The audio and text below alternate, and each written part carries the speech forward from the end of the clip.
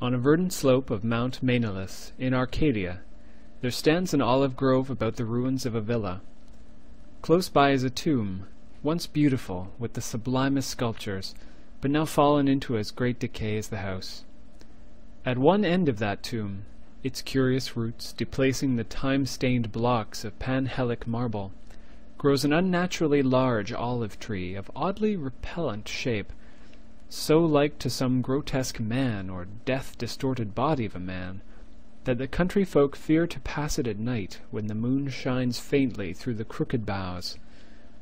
Mount Mainolus is a chosen haunt of dreaded Pan, whose queer companions are many, and simple swains believe that the tree must have some hideous kinship to these weird Panishi. But an old beekeeper who lives in the neighboring cottage told me a different story. Many years ago, when the hillside villa was new and resplendent, there dwelt within it the two sculptors Kalos and Musides. From Lydia to Neapolis, the beauty of their work was praised, and none dared say that one excelled the other in skill. The Hermes of Kalos stood in a marble shrine in Corinth, and the palace of Musides surmounted a pillar in Athens near the Parthenon.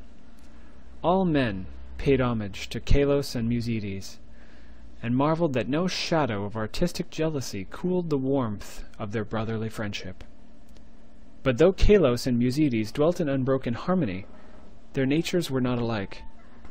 While Musides revelled by night amidst the urban gaieties of Tegea, Kalos would remain at home, stealing away from the sight of his slaves into the cool recesses of the olive grove. There he would meditate upon the visions that filled his mind, and there devise the forms of beauty which later became immortal in breathing marble. Idle folk, indeed, said that Kalos conversed with the spirits of the grove, and that his statues were but images of the fauns and dryads he met there, for he patterned his work after no living model.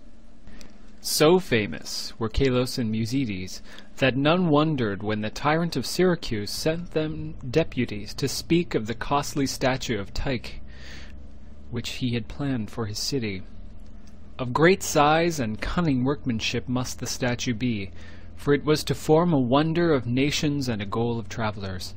Exalted beyond thought would be he whose work should gain acceptance, and for this honor Kalos and Musides were invited to compete.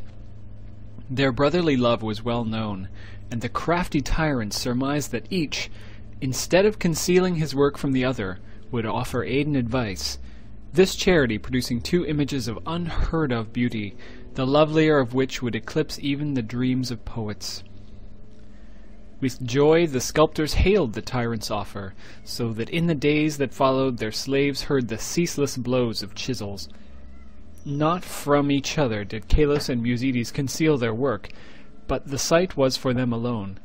Saving theirs, no eyes beheld the two divine figures released by skilful blows from the rough blocks that had imprisoned them since the world began. At night, as of yore, Musides sought the banquet halls of Tegea, whilst Kalos wandered alone in the olive grove. But as time passed, men observed a want of gaiety in the once sparkling Musides. It was strange, they said amongst themselves, that depression should thus seize one with so great a chance to win art's loftiest rewards. Many months passed yet in the sour face of Musides came nothing of the sharp expectancy which the situation should arouse. Then one day Musides spoke of the illness of Kalos, after which none marvelled again at his sadness, since the sculptor's attachment was known to be deep and sacred. Subsequently, many went to visit Kalos, and indeed noticed the pallor of his face, but there was about him a happy serenity, which made his glance more magical than the glance of Musides, who was clearly distracted with anxiety, and who pushed aside all the slaves in his eagerness to feed and wait upon his friend with his own hands. Hidden behind heavy curtains stood the two unfinished figures of Tyche, little touched of late by the sick man and his faithful attendant. As Kalos grew inexplicably weaker and weaker despite the ministrations of puzzled physicians and of his assiduous friend, he desired to be carried often to the grove which he so loved. There he would ask to be left alone, as if wishing to speak with unseen things. Musides ever granted his requests, though his eyes filled with visible tears at the thought that Kalos should care more for the fauns and the dryads than for him. At last the end drew near, and Kalos discoursed of things beyond this life. Musides, weeping, promised him a sepulchre more lovely than the tomb of Mausolus, but Kalos bade him speak no more of marble glories. Only one wish now haunted the mind of the dying man, that twigs from certain olive trees in the grove be buried by his resting place, close to his head. And one night, sitting alone in the darkness of the olive grove, Kalos died. Beautiful beyond words was the marble sepulchre which stricken Musides carved for his beloved friend. None but Kalos himself could have fashioned such bas-reliefs, wherein were displayed all the splendors of Elysium. Nor did Musides fail to bury close to Kalos' head the olive twigs from the grove. As the first violence of Musides' grief gave place to resignation, he labored with diligence upon his figure of Tyche. All honor was now his, since the tyrant of Syracuse would have the work of none save him or Kalos.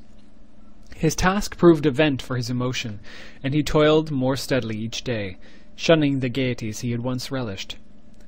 Meanwhile, his evenings were spent beside the tomb of his friend, where a young olive tree had sprung up near the sleeper's head. So swift was the growth of this tree, and so strange was its form, that all who beheld it exclaimed in surprise, and Musides seemed at once fascinated and repelled. 3 years after the death of Kalos, Musides dispatched a messenger to the tyrant, and it was whispered in the agora of Tegea that the mighty statue was finished. By this time, the tree by the tomb had attained amazing proportions, exceeding all other trees of its kind, and sending out a singularly heavy branch above the apartment in which Musides labored. As many visitors came to view the prodigious tree as to admire the art of the sculptor, so that Musides was seldom alone. But he did not mind his multitude of guests. Indeed, he seemed to dread being alone, now that his absorbing work was done. The bleak mountain wind, sighing through the olive grove and the tomb tree, had an uncanny way of forming vaguely articulate sounds. The sky was dark on the evening that the tyrant's emissaries came to Tegea. It was definitely known that they had come to bear away the great image of Tyche and bring eternal honor to Musides, so their reception by the proxenoi was of great warmth. As the night wore on, a violent storm of wind broke over the crest of Maenalus, and the men from far Syracuse were glad that they rested snugly in the town. They talked of their illustrious tyrant, and of the splendor of his capital, and exulted in the glory of the statue which Musides had wrought for them. And then the men of Tegea spoke of the goodness of Musides, and of his heavy grief for his friend, and how not even the coming laurels of art could console him in the absence of Kalos, who might have worn those laurels instead. Of the tree which grew by the tomb, near the head of Kalos, they also spoke. The wind shrieked more horribly, and both the Syracusans and the Arcadians prayed to Ilos. In the sunshine of the morning, the proxenoi led the tyrant's messengers up the slope to the abode of the sculptor, but the night wind had done strange things. Slaves' cries ascended from a scene of desolation, and no more amidst the olive grove rose the gleaming colonnades of the vast hall wherein Musides had dreamed and toiled. Lone and shaken mourned the humble courts and the lower walls, for upon the sumptuous greater peristyle had fallen squarely the heavy overhanging bough of the strange new tree, reducing the stately poem in marble with odd completeness to a mound of unsightly ruins. Strangers and Tegeans stood aghast, looking from the wreckage to the great sinister tree whose aspect was so weirdly human, and whose roots reached so queerly into the sculptured sepulchre of Kalos. And their fear and dismay increased when they searched the fallen apartment, for of the gentle Musides and of the marvelously fashioned image of Tyche no trace could be discovered. Amidst such stupendous ruin only chaos dwelt, and the representatives of 2 cities left disappointed. Syracusans that they had no statue home to bear, and Tegeans that they had no artist to crown.